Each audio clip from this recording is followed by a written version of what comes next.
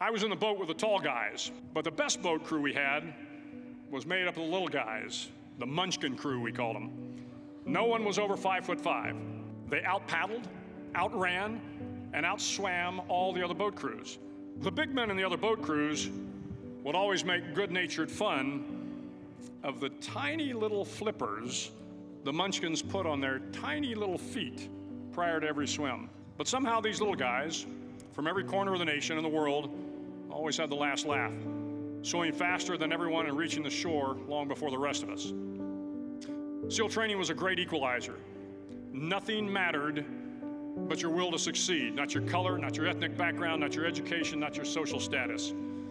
If you want to change the world, measure a person by the size of their heart, not by the size of their flippers.